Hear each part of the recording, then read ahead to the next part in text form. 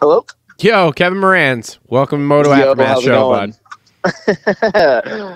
It's good to be back. Yeah, well, it's just you and me tonight, brother. I got two sick co-hosts. They're being soft, apparently. So, yeah, so it's just us. So, anyway. It's all good. Tell me about your San Diego round there, buddy. Oh, not too shabby. Not great, but part of it. Not a whole lot you can do when, I just kind of goofed up a little bit, slid and hit neutral on the start of the LCQ. And then right around the first corner, Justin Starling slid out right in front of me in the first rhythm section and shut it down for a double that I was already committed to. And we just kind of collided into each other, both went off track and stalled out for a little bit and got back going and came back to ninth. So felt really good riding, but just unfortunate when your LCQ starts that way.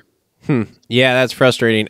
I hate the fact I can't see. So, like, when I'm watching the LCQ with you in it, I just, like, all I can see is, like, what your name is doing on the board. And it's like, okay, Yeah. looks like he's making up some time. We're going to make some moves. And then, like, nothing happens. It's like, okay, what's going on? I have no idea. Yeah. And then always looking in the background of the shot when they're doing the wide angle shots, like, oh, can I see him somewhere? Is he doing something? But never works. Never works. So. Nope.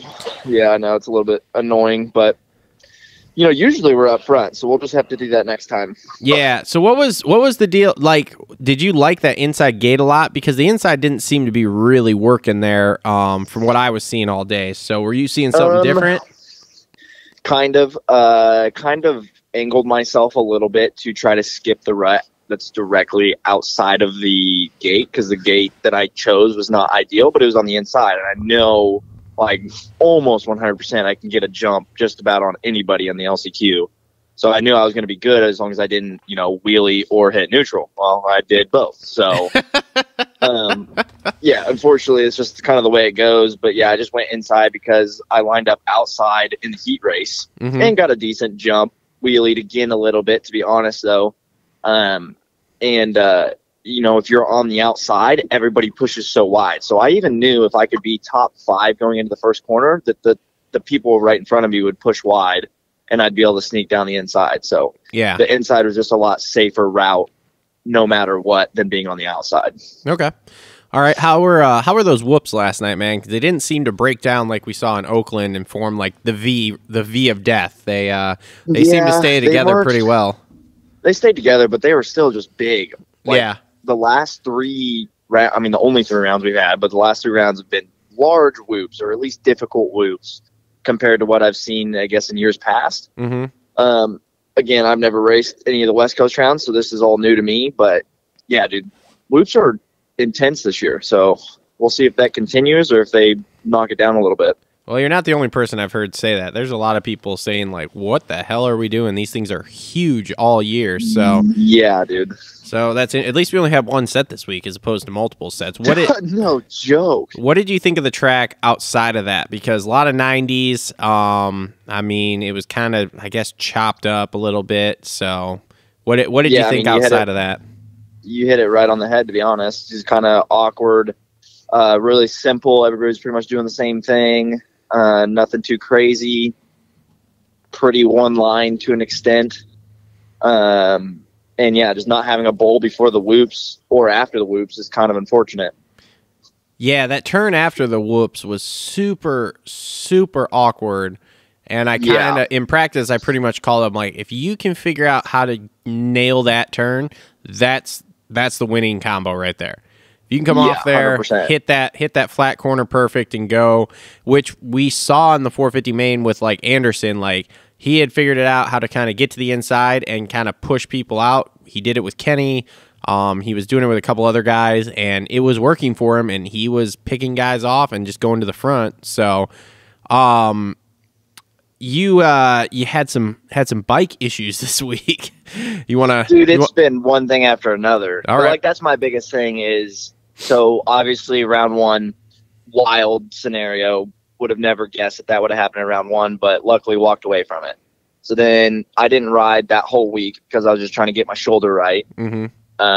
So then went to Oakland and was preparing the bike and everything like that. And we raced. And while racing, pretty much, we noticed what was going on with the frame. So then we got through Oakland because I was just kind of getting through with my whole shoulder situation. Didn't ride it all the week before. So then after that, I didn't ride it all last week because I was just trying to focus on getting my frame fixed and figuring that situation out while also letting my shoulder heal up. So then coming into this weekend, at least got the frame figured out and came into it and was feeling better. And I probably rode the best that I've ridden this year yet. In the LCQ after getting back up and going and kind of picking my way through the field a little bit. So this week, we're going to do a little bit more shoulder stuff. I think we're actually going to get some seat time in during the week. I'm going to try to see what I can do to get into press day. So this coming weekend should be it. Let's put it that way. Sweet. Now, tell everybody, for anyone who wasn't following you on Instagram or whatever, tell them what happened with your frame there, because that was an interesting scenario. At A1, I more or less clipped the double before the Supercross triple. It made my rear end go outside, and it caused my front end to knife very hard, which pitched me off the bike. Apparently, it pitched me off so hard, and it knifed so hard that it actually hit the bar stop. The triple clamps hit the bar stop and ripped the bar stop off the frame. So then I was put in a position where, since it was crash damage, it wasn't a manufacturer defect. There's nothing that really KTM could do about it. So then I was put in a situation where I couldn't get a replacement, and I had to fix it, more or less. So yeah, that was the whole situation with that, is trying to figure out who can weld a KTM frame without having to completely frame the bike and that whole situation. So yeah, it was quite a mess. Yeah, but you found somebody, so that's good, man. That's sweet. So. Yeah, exactly. So Chuck Warren from Metal Tech, because he's like the guy out here. Apparently, he does a lot of the customization of some of the factory frames and some of the other stuff for these bigger teams. Mm-hmm. So he was the right guy for the job. Let's put it that way. Sweet, that's awesome. Now you said you were going to try to ride this week. Any idea where you're going to try to go, or? No, it really just depends on what my situation comes down to, whether I can get into press day or not. Oh, okay. Hopefully I can finagle that, because that'll be a day of riding this week. So worst case scenario, if we don't even ride till press day, it's still going to be beneficial for us, since we'll be riding the track that we'll be racing this weekend. But I think we're going to try to ride Wednesday as well, and we'll see how that turns out. Okay. Now, when you and I kind of talked, you said you had some fluid in your shoulder. Are you getting that? You getting that removed, or? I mean, it's just kind of like, it's just something that it's just like inflammation or whatnot. So take some Advil and ice up and just be smart with it is kind of the whole situation with that. I don't think it's anything specific like that I need to get drained. Okay. But yeah, it's battered and bruised and just needs to be in chill mode to an extent. Yeah, or at least be smart with it. Hey, it could be worse, man. Could be AC. Could have a tweaked knee and a tweaked shoulder and just be fucked since Jump Street. So, he has a tweaked knee too? Yeah, he tweaked it in practice. That's why I didn't ride last night. Because I guess he goodness. In he did. Oh, go ahead. It's from his knee, not his shoulder? I figured his shoulder was done for. No, so in practice they showed he came off the end of the whoops and it kind of pitched him sideways, like to the right. And he just like dabbed his knee, and then that was all she wrote in, I think it was Q2. And then he went out there, obviously rode like, shit, I don't know, not even a lap of his heat, and pulled off, and that was it. Oh, wow. And I was super pumped because he was on my fantasy team, and then I took him off in the 13th hour, and I was like, hell yeah, thank God I took him off. So I'm waiting for the day I can put old Kevin Moranz on my fantasy team, bro. It's no joke. I need some guarantee. This weekend. Yeah. So so I've been getting hit up a lot. Any thoughts on you doing 250 East, or we're still strictly doing 450? East is going to be more stacked than ever. I wish I was in. If anything, I wish I was in 250 right now. But I don't have bikes in place, and I don't have I'm not just going to cop out of what I came in expecting to do. So yeah, I just got to step it up more or less, and then we'll stay 450 the whole time unless a fill and ride comes about. Okay, because I'm not gonna go buy 250s and get 250s built to come into a pretty gnarly coast. Because that's what sucks right now is 250 coast right now is pretty weak on this side. So it'd be nice to be in it right now, but I mean I'm already committed to 450, so that's what we're sticking with. Dude, I have people all the time. I've had, is he going to, like, he should switch and just do 250 West. And I'm like, he's missed the first 3 rounds. So what is he doing 250 West? Because he's going to get top 5s maybe. Like, okay.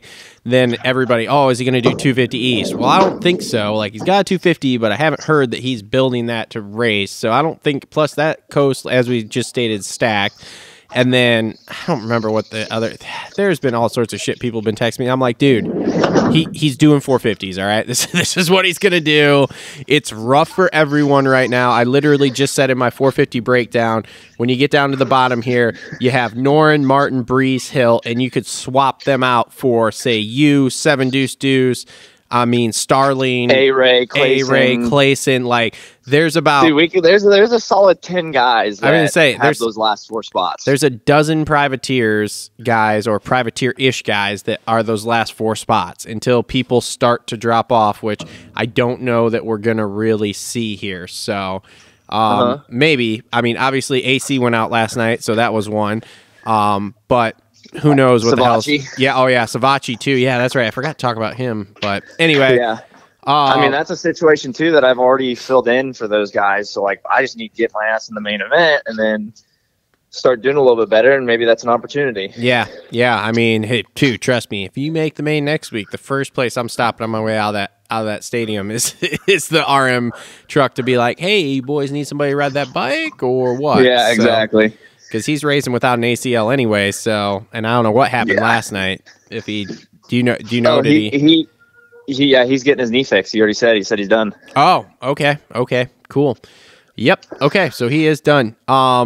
Did you happen to see the Barsha on Bogle and then the Bogle on Barsha crime last night? Dude, I've already hit up several people that are close to either program.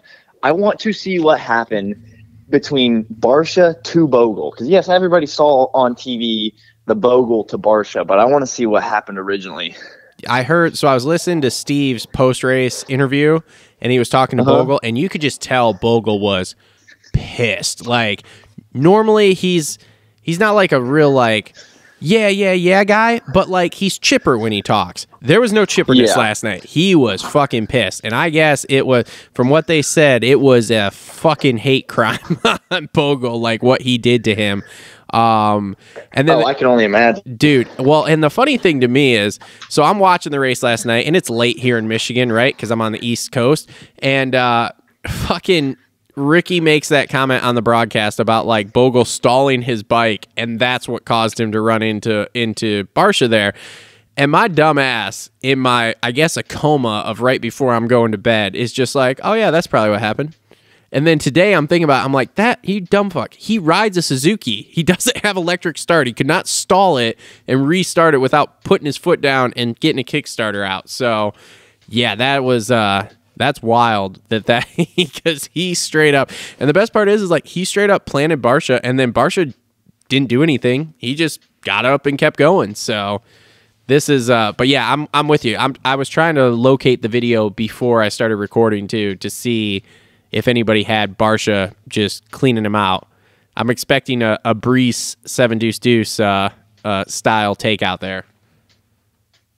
Yeah, dude, that's what I want to see it so bad, because there's no way that I honestly didn't even think about the whole electric start situation. Like, that's funny how you pointed that out.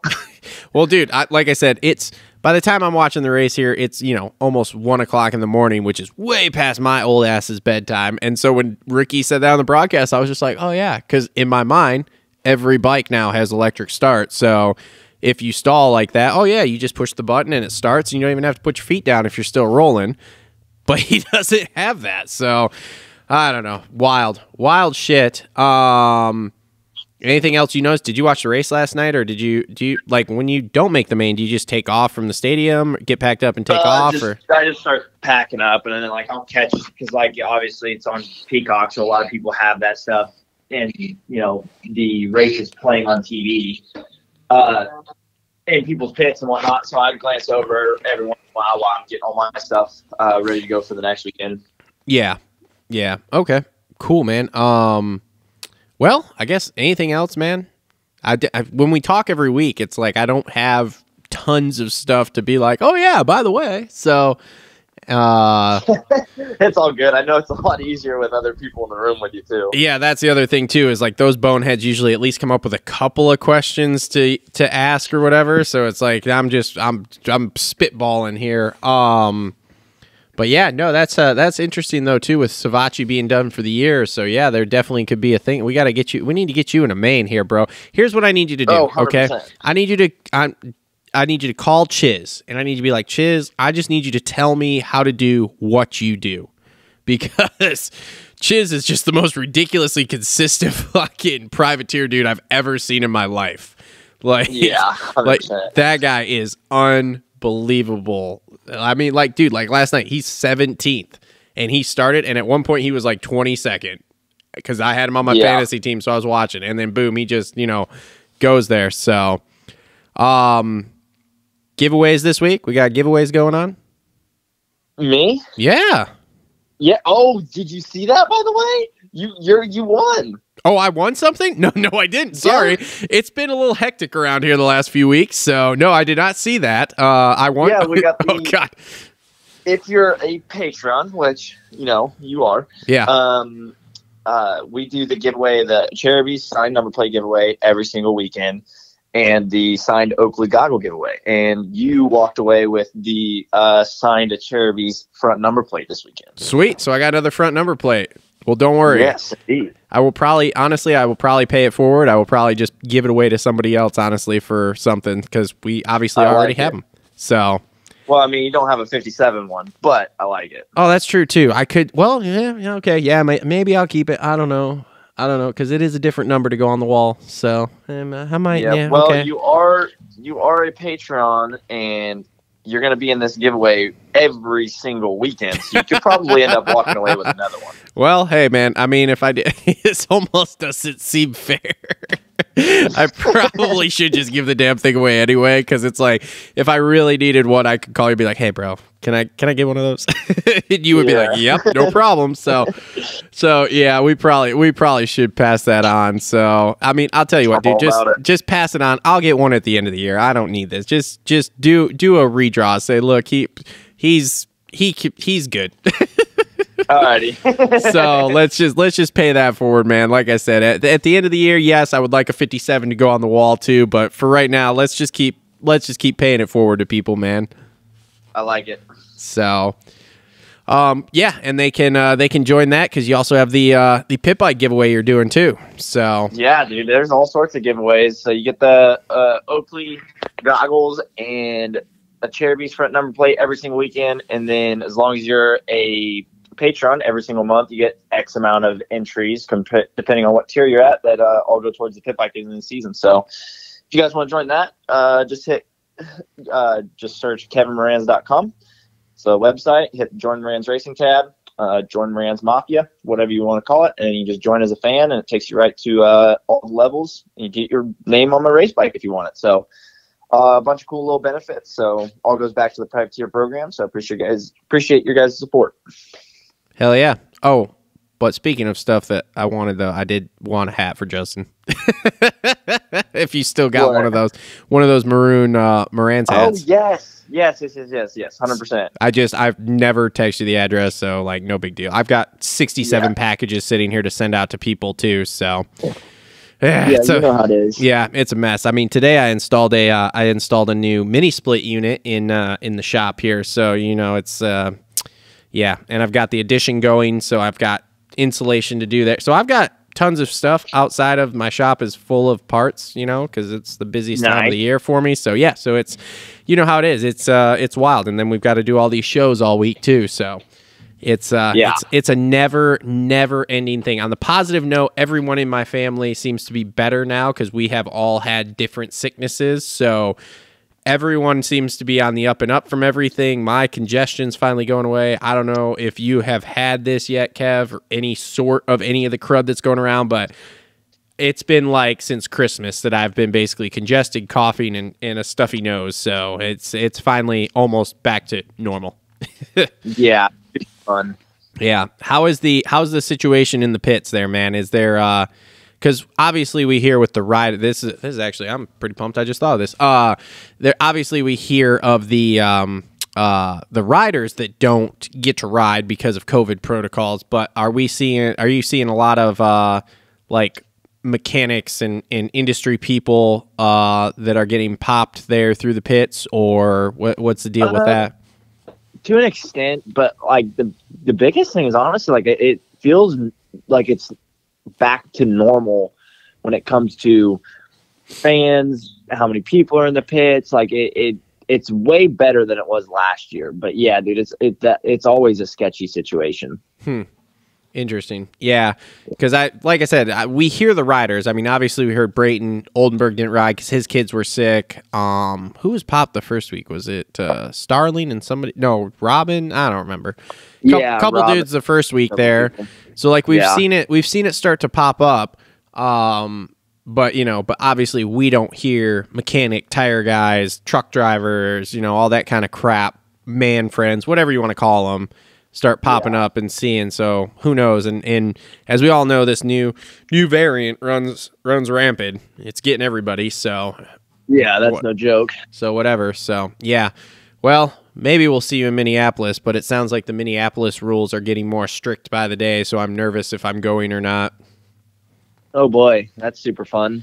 Yeah. So I don't know. I've been talking to Isaac trying to figure that one out because we have tickets to go, but I don't know if we are or not. It's a very fluid situation.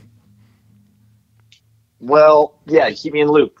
Well, let me tell you this: if I don't go there, I will be in Dallas the next week. So, sweet. That's my plan. The flights are coming down a little bit. In fact, the flight I looked up the first time, I had to sit in the back of the plane for $750, and then yesterday I could fly like first class for like $850. I was like, oh, all right, sweet, this works well.